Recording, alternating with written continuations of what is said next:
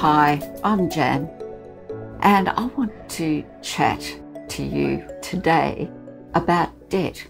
Is it good or is it bad? Is there a difference? Let's put it this way. If you've borrowed money to buy things and then the things break, they get old, you get bored and you throw them away. You've got no money, you've still got the debt, and you've got no things. If you use borrowed money to buy assets, like a house, shares, gold, bonds, whatever, you've still got the debt, but you've got assets that will increase in value over time, and you can pay out that debt. There is a very big difference. Marketing companies, now they spend an enormous amount of money working out how to get us to spend. They spend that money to work out the psychology. Their only job, their one and only job, is how to extract money from us. What is going to help them convince us to do that? So there's a whole lot of psychology that goes into, hey, if you don't have this car, that handbag, those pairs of shoes, then you're not going to be happy. It's not until you get that product that you will truly be happy. And in our instant society and wanting everything right now, it works a lot of the time. We have tremendously high household debt at the minute. But I want to look more at why that's working. And I believe that that whole notion of being happy by getting external things is false. It's a false one. We know that you can't buy clothes to fill an internal gap.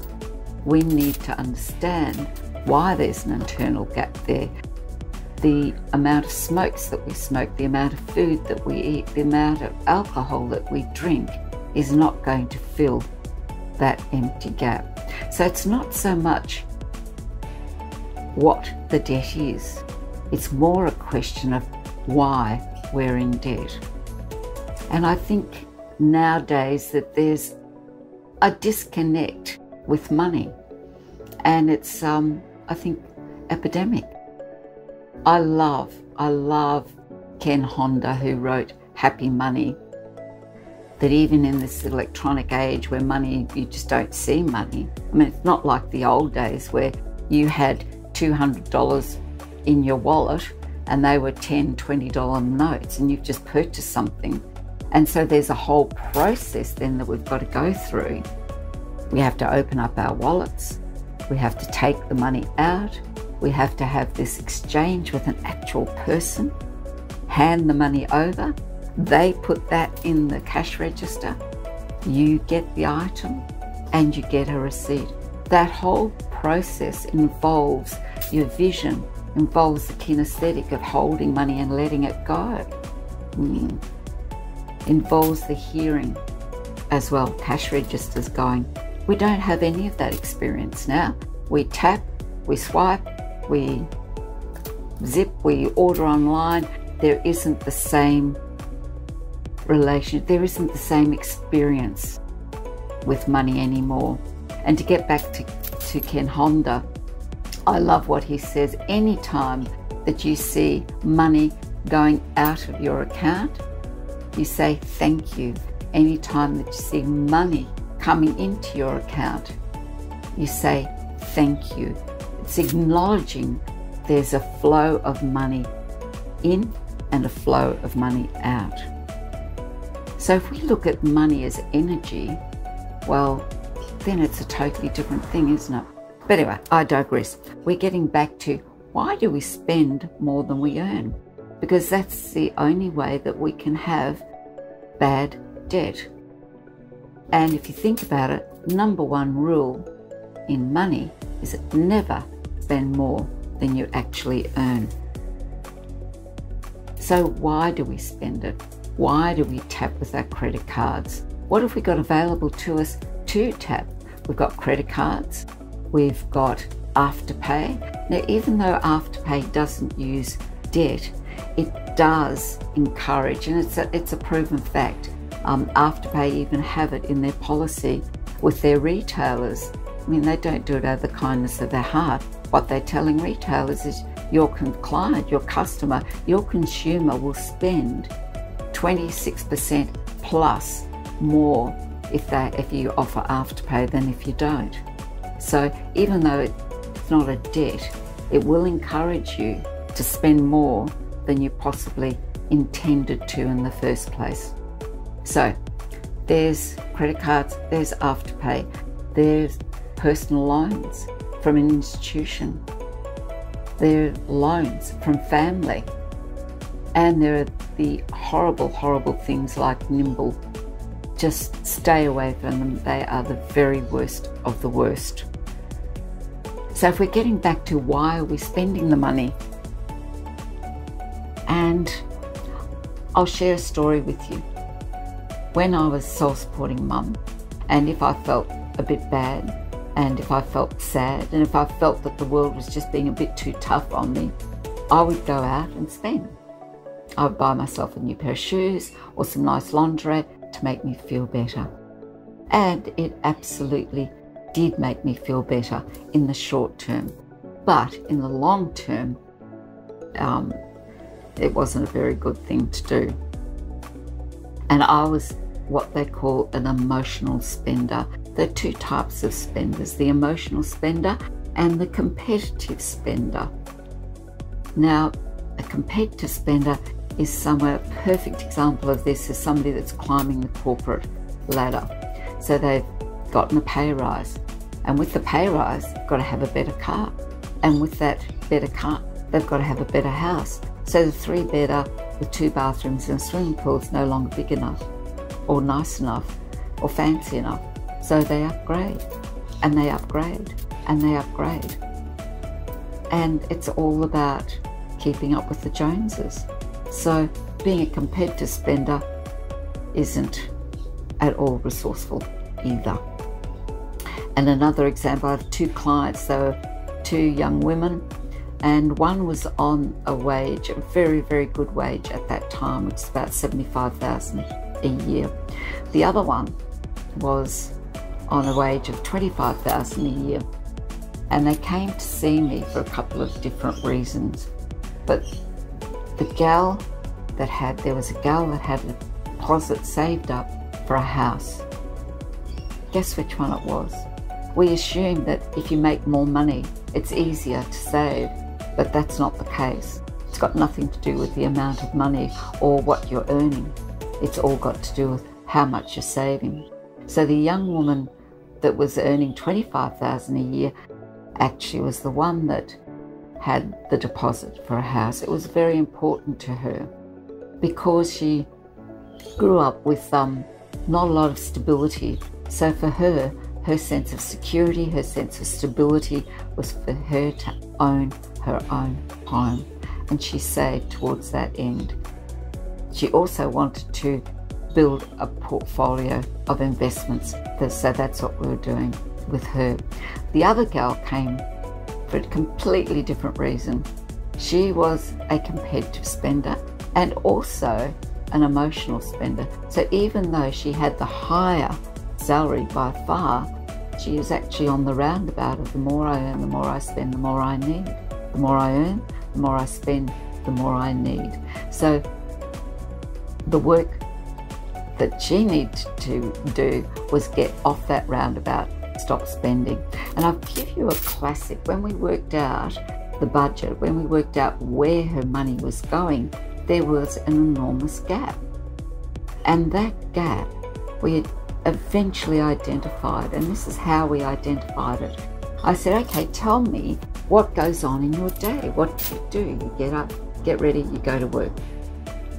What do you do then? She said, well, I actually have my appointments very often, most often, in a coffee shop, because that's where I feel comfortable.